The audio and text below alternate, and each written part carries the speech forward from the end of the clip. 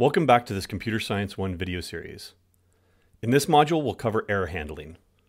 This module is broken up into 5 parts. In the first part, we'll give an introduction to error handling and several different strategies. In the second part, we'll cover how the C standard library approaches error handling using error codes. We'll then cover how to use a similar approach in our own functions. We'll also cover related topics including enumerated types and unit testing. Let's start by introducing some general approaches to error handling. Errors in programs and computer systems are inevitable.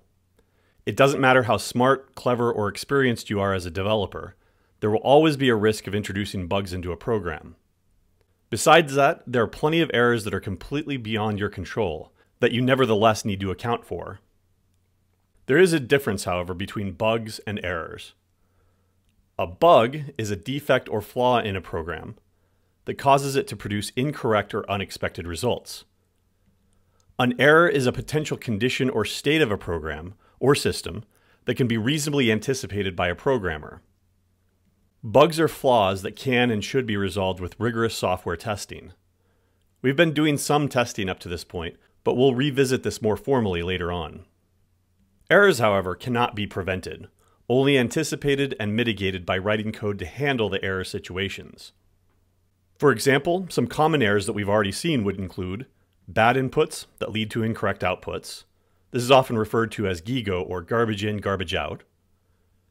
Other errors that arise from illegal operations, such as dividing by 0 or dereferencing a null pointer, or more generally, mishandling pointers and other memory.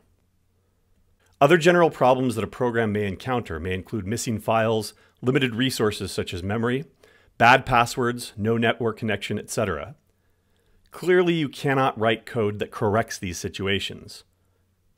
You can't write a program that adds more memory to your computer, or fixes a network connection, for example. You may not be able to recover from such errors, in which case they are catastrophic or fatal, and should result in the termination of your program.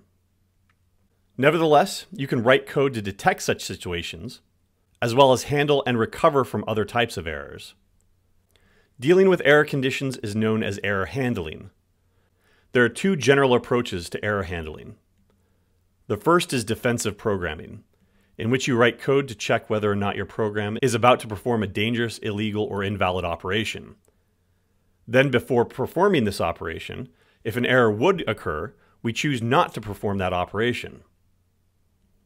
We can then choose to either fail silently via a no-op or no operation, or we can choose to communicate the type of error in some way and allow the calling function to decide how to handle it.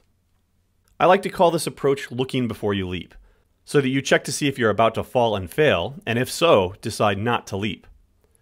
The second approach is exception handling. Most modern programming languages support exceptions.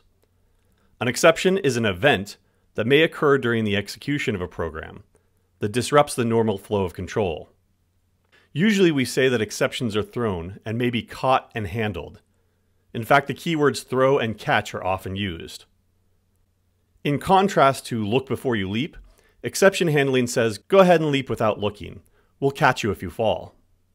There are many advantages to using exception handling that we won't go into here, because the C language does not directly support exception handling. C does support signals and error handlers, which are close to the concept of exceptions, but not exactly the same thing. Instead, in C, we generally use defensive programming. For the most part, error handling is done on the function level. When you call a function, that function is responsible for validating the input and checking for potential error conditions before proceeding. If an error state is detected, the function aborts its execution and returns.